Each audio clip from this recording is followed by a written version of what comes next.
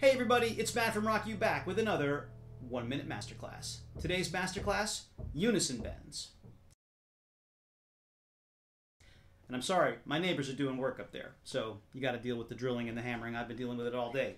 What's a unison bend? Well, it's basically when you play the same note on two strings at once by bending one of the strings to the note that the other one is playing. So for example, you might play a B on the 6th string of your guitar, your E string, and a B by bending the B string at the 10th fret. There you go. Now they're both playing a B. It sounds more interesting than just...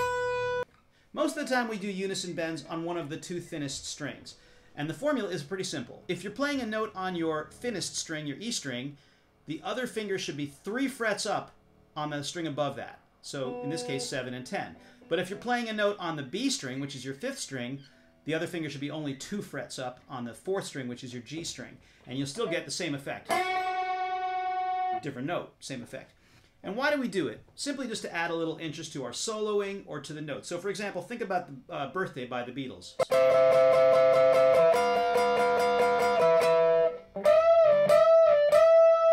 Those are unison bends. If you just played the E note,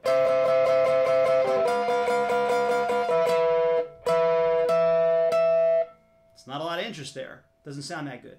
When you're bending your note, make sure you put your thumb across from the fingers that are bending the note. You should always have your thumb across from the middle of your hand. You don't want to have your thumb here, or definitely not there. But make sure you put your thumb about across from your fingers, and make sure you use at least 2 fingers. So you're gonna, for example, if I'm bending this fret, this happens to be the what? This is the 14th fret of the G string.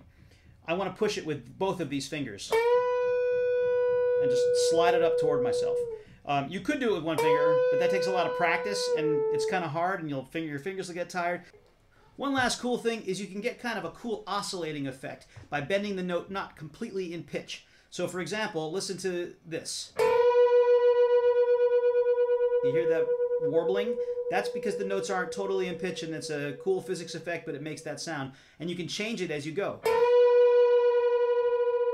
Make it faster or slower depending on where the note is. Just a fun thing to do. That's it for unison bends. We'll see you next week for another 1 Minute Masterclass.